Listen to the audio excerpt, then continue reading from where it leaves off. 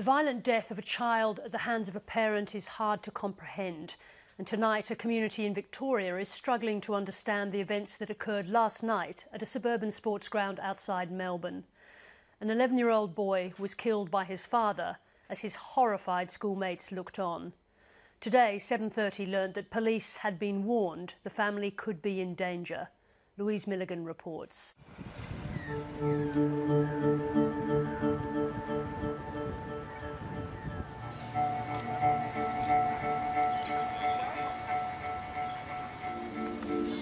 Two people died here late yesterday.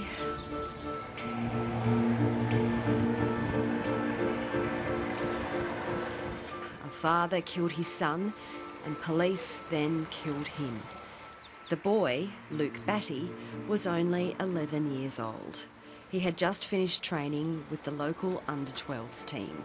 Witness reports say they saw his father bash him over the head with a cricket bat. A shocked school community witnessed the entire unfolding tragedy. Luke's father was airlifted to hospital.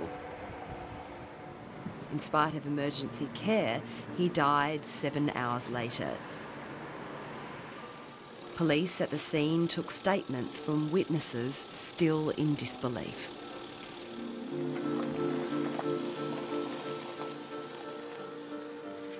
Just a normal cricket practice, and most of the kids and parents had gone.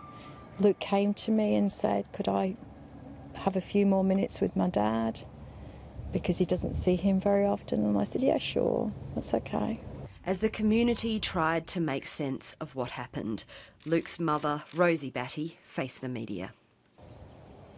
What triggered this, I think, is a case of his dad having mental health issues. Was in a homelessness situation for many years.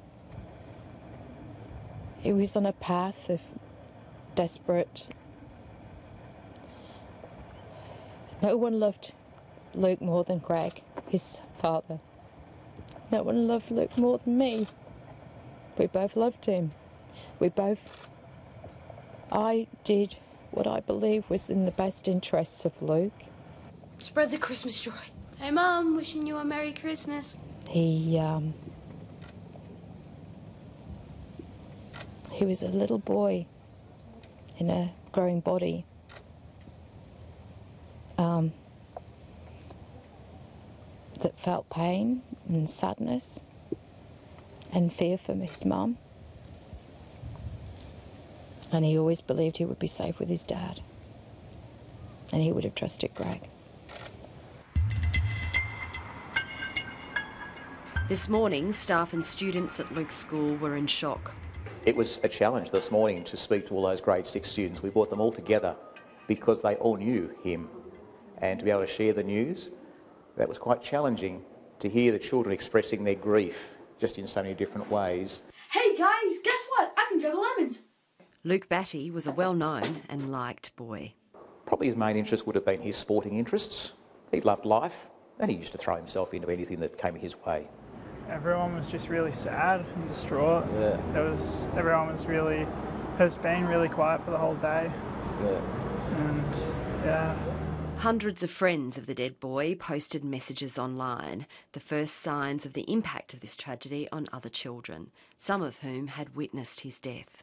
I would be most concerned about those children who have witnessed the event.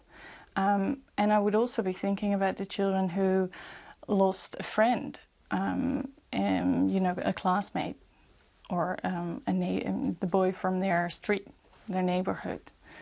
So there are quite a few children involved in that. There will be children all across Australia potentially thinking, could this happen to me, if they live in a situation where there is violence or threats. Karen Flanagan from Save the Children is acutely aware of the way stories like this one affect children across the country, already living in situations of domestic violence. Even though we will all go back to our normal work and jobs and lives by next week, even though we will have talked about this little boy, but people move on unless it's directly affecting them. But child abuse affects so many children in our own communities in Australia, And yet we have some support programs, we have laws and policies, but children still die.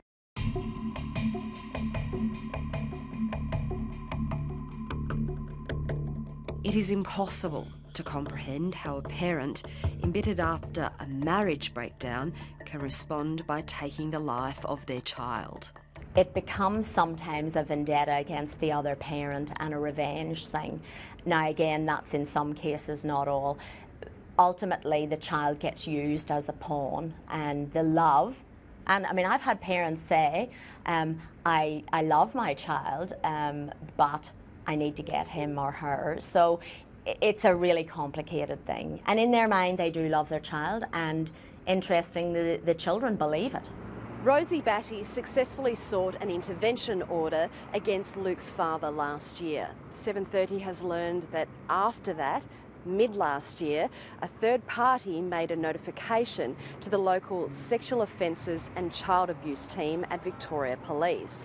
That team investigated but felt it could not be successfully prosecuted. They dropped the case. The staff in that unit are utterly devastated today. And what I want to share with you is I want to evict family violence. And if anything comes out of this, I want it to be a lesson to everybody. Family violence happens to everybody, no matter how nice your house is, how intelligent you are. It happens to anyone and everyone.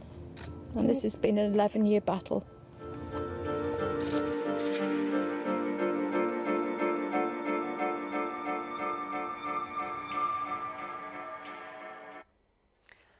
Louise Milligan reporting.